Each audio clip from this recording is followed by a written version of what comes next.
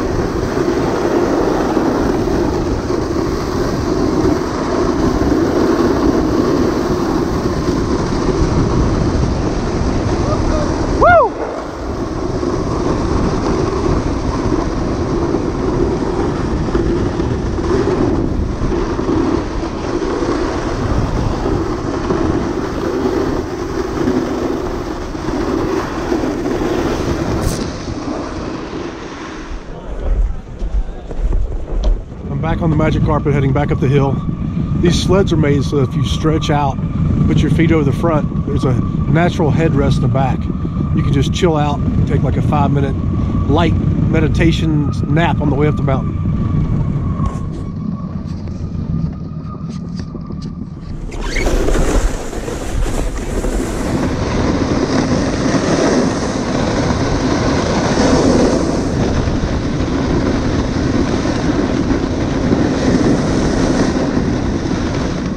Well, I've gone down one run sitting up and one run face first.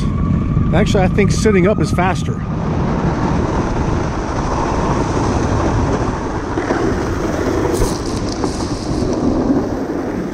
Hey guys, so the session is a 2-hour session, and I believe they sell 100 tickets per session. You saw the sign where it was sold out.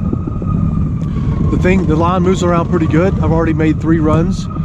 So I would say if you just get in line and just do your thing, you'll get 6 to 7, maybe 8 runs in a session. As you can try sitting down face first. There's a guy actually snowboarded in one of these orange sleds last time down and made it all the way down without falling. So good for him. So I would recommend it if you are in this area, in the Davis, Thomas, Blackwater Falls, Canaan Valley area in the wintertime. This is a wonderful way to spend an afternoon.